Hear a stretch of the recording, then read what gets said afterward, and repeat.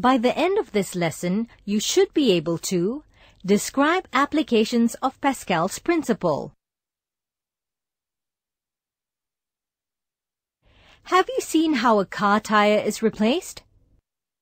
Do you know on which principle the hydraulic jack works?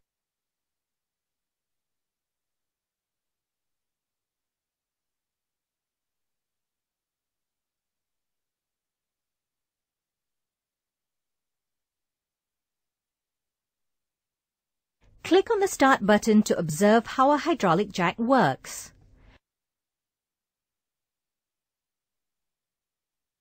When a man presses the pedal, which in turn applies force on the smaller piston, the pressure will be transmitted uniformly without diminishing. Since the area on which the output force is exerted is greater, it acts as a force multiplier. For the pressure to remain constant, if the area is bigger, the force should be greater.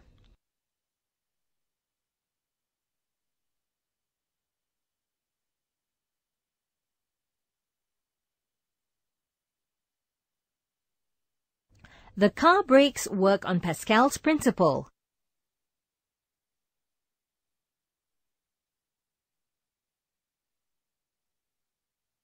Click on the Start button to see how it works.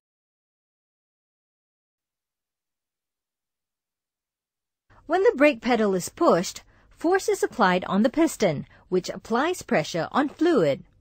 According to Pascal's principle, if the fluid is incompressible, the pressure is uniform throughout the pipe.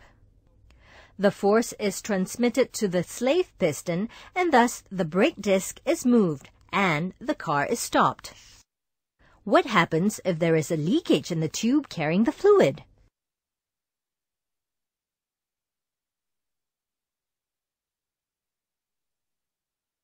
Since there is a leakage in the tube, the pressure applied at the pedal is used to expel some of the fluid out.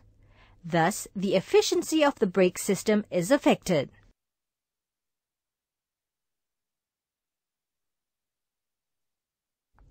How do cranes lift such a heavy load?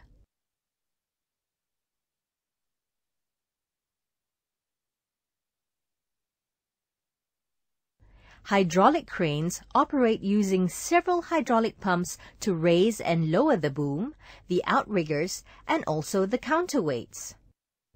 Move the point over the parts to highlight it and read the explanation.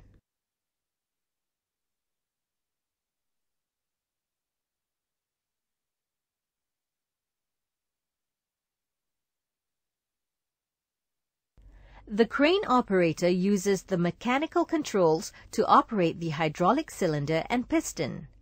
Press the pull and push buttons to see how the hydraulic system works.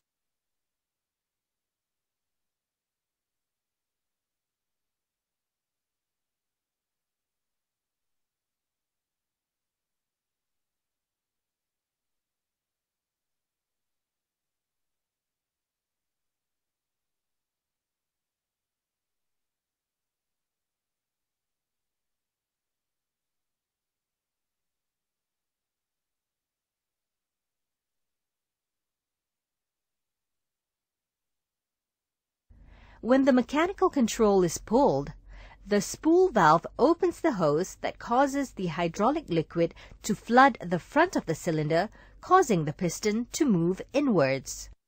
When the mechanical control is pushed, the spool valve opens another hose that causes the hydraulic liquid to be drained from the front of the cylinder while the other part of the cylinder is filled, so the piston is pushed outwards.